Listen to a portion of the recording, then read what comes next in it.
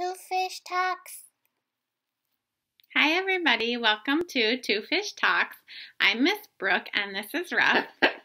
And we're here to keep reading in our one-year Bible today. Are you ready? Let's go. David becomes king of all Israel. When the Philistine army came to fight against the Israelites, King Saul and 3 of his sons died. Jonathan was one of these sons. At first, David became king of just a part of Israel called Judah. One of Saul's sons became king over the other part.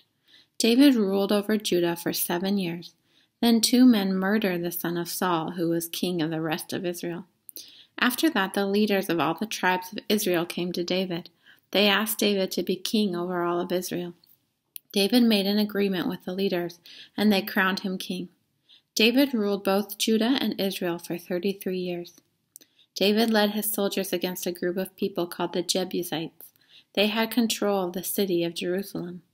The Jebusites made fun of David. "You'll never capture this great city," they said. But David sent some soldiers up through the water tunnel. They opened the gates and let the rest of the soldiers in. Then David's army captured the city. David gave Jerusalem a new name. He called it the City of David. He built the city up so it became even greater than it had been. As time passed, David himself became greater and more powerful than he had been before. That's because God was with him. A neighboring king sent cedar wood to help build a beautiful palace for David.